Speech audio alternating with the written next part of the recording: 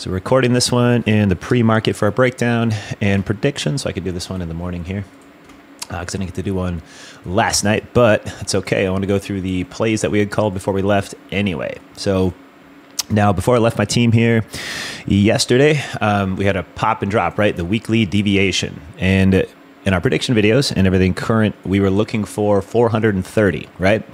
And we went over some scenarios here that if the market could push back up to those 430 levels, we could shy it and potentially head back down if it didn't want to blow the top off, right? And we don't have any catalyst for blowing the top off, nor news, nor worldly anything. So that's not going to be one of the things that we had easily looked for.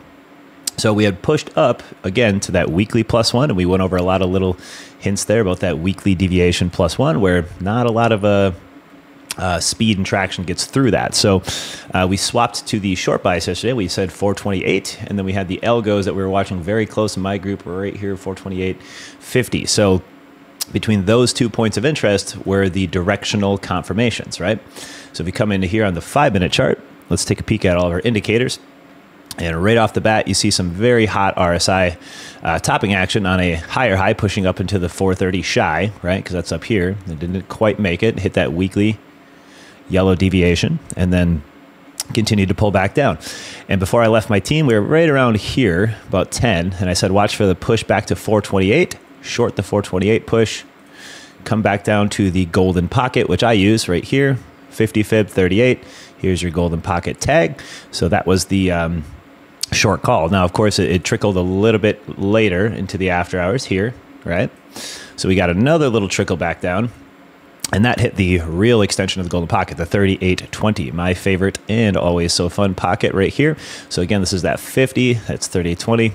That is from the gap up candle, right? That's how we fib them out here, the magic. So right now, we had a little bit of a pop back up. Of course, nothing can go in a straight line. We got a extreme tag of the 38.20 here, right at open, higher load, push back to the 78.60. Pretty common data. Now we are choosing our golden mega over under level for 26.84 again for some rally. Now, jobs are soft again. I think unemployment was pretty high. Actual was 265K, expected 235, so more additional jobs claims going up. And of course, you know what that means, soft. So once we have a outlook on the level today, we can continue with this prediction. So yesterday's short prediction was great. Over under at the 430 area, missed by mere points. Again, you always want to start getting those profit takes before the actual level tag, as that's been happening for quite some time, where it shies a level and doesn't really give us a perfect tag. And that's what the market loves to do. It's not going to give you that perfect tag every single time. So that's why you take profit during your positional turn. Now, back to the 30-30 here. This was the secondary short I'd called yesterday, where usually our moving average system will bank into the 100 EMA, right? We've covered this one already. Push back to the 50 SMA. So held support for 2 30-minute candles on the 100 EMA, popped to the 50, and I said it'll chase down the 200 SMA. So that was our other target for your short yesterday. So we're going to chase that down under the break of the moving averages. So started here, broke through, held the 100, hit the 50, broke through the 100, right to the next strongest moving average. So that one played out very well with price levels as well. And we got that target there. Now moving into today and what we expect. Now we're floating just near this little golden level. We're pretty much right on. It's a very, very big over under at 426.84. Now the 200 moving average is pointed straight up. The 50 is coming back down for that bearish cross. And we've seen this before, right? We just had a similar push like this where we had the big rally, the 200 caught back up, and then ended up doing a reverse squeeze. And that day was right here. So you notice a few trade days back before the big gap up, it had this FOMO MOMO where the 50 had crossed through the 100, right? You can see it's all downside. It had a friggin' huge manipulation rally up, and that was the end of the week Friday, right? But it did hit our exquisitely placed 100 Fibonacci there on the weekly. So that's a very mega support. But noticeably, that 200 SMA was pointing up. The 50 came through the 100, and then all of a sudden it just squeezed straight up into force up. Now, it's a Thursday with a little bit of jobs catalyst and not much else going into Powell next week. So I'm not really leaning on the next big squeeze yet. I still leaned short bias end of the day. last trade day, and then today we're still going to watch for confirmation direction at level. So we're going to be watching this 426.84 over under, utilizing the gap up Fibonacci that how we draw these, and we said the bonus target if we lose 38.20, which is the pocket right here, which we'd already hit. If we start to get under and stay under the 50 fib, which is right here, we would have to stay under this box, under the 38.20 confirmational on trend, and make it down to that 100 fib right here and back test near the 1618 weekly. So if that happens today, that would be a confirmational short or watching trend under 426.84. If the jobs data and the softness wants to push back up and again attempt more of a melt up, as we have been just consolidating with a couple little fresh lows, but also fresh highs in consolidation. So if you're looking at the gap up candle force up, we've had high ticks, high, higher high, came back down for a little bit of a lower low through the pre-market, and we're still kind of fluffing around here what it wants to do. Either way, it's a good sideways consolidation. So if this does not want to fall and it gets back over 426.84 and it starts pushing heavily and it just wants to get static and doesn't want to do too much over the gold level and kind of sit here between a lot of that half candle retrace highs and of course our huge levels like the 100 fib, so be it. I'm going to lean a little bit to the short side still. That's because of our friend VIX here, right? Just probability wise, the volatility index is hanging out, right? Just hanging out. This is the unfilled gap from yesterday. You could take this one off, and we had a really good play out of the gate for that.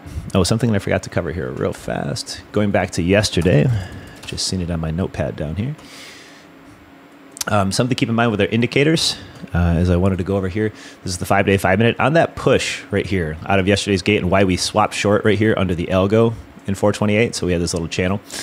That's the highlighter. Oops, there we go. Is the channel break and trend, okay? So TTM gave you a no wave push squeeze. The RSI was lower high right here from this high. That is very hot, but it's still not as hot as it was prior, so lower high. And then it broke down into the channel. So when something breaks down into the bottom of the channel, it goes over cool, and it is now stuck in the lower 50 channel of that RSI. This is something we look for to retest those RSI points of interest. So when it comes down to overcool, pushes to the 50, reject short, pushes to the 50, reject short, pushes a little bit over the 50. Okay, well then it just planes out. But every one of those 50 tags on the RSI here on the 5-minute and the MAC, which was crossed at the 0, this is negative territory on the bottom, same thing, bottom 50% channel, right down here. We do have that also swapped, and then up, lows, lows. So 3 different lows.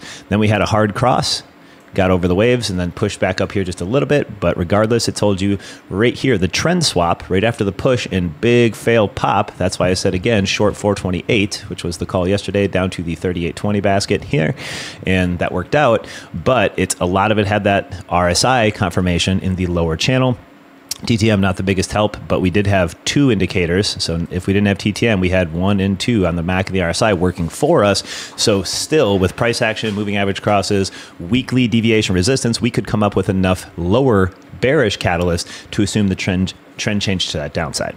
Now, when we move into the rest here, we talked about VIX, we talked about what we're at. So I'm still leaned a little bit to that short side, I shouldn't say a little bit, most likely short side, just for the relax until something else comes out. So if we get a couple more inside, very boring days, and potentially now back towards the final target, which is these 424 areas here for Friday, and that's if we pull back, again, I don't think it's going to go test the gap in some kind of malicious way unless we get some kind of awkward news piece that hits, but somewhere down to the 424, 50s area would not be a bad box. So we have a bunch of different Fibonacci crossovers here. We have anchor view apps here.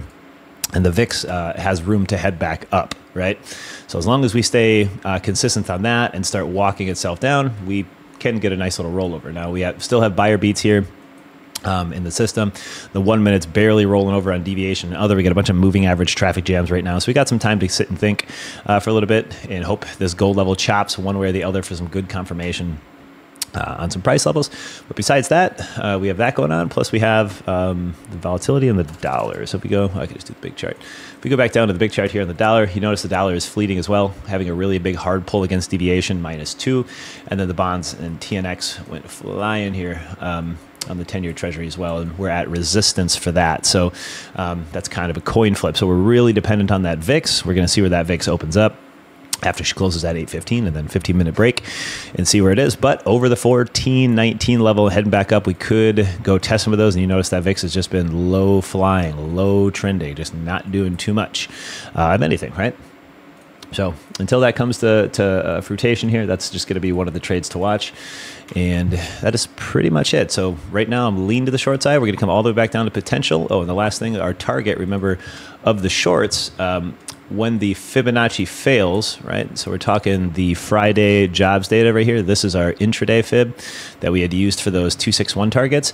Once we stayed under the 2618, where do we go? Answer is always the 1618, then we bounce. Here's the 1618. And we finally got that target, of course, right at the end, 7 p.m. close, and then into the pre-market. But this is the tag right here. So once it loses the 2618 here, it goes to the 1618 here on Fibonacci retracement. And we got that, and she popped back up.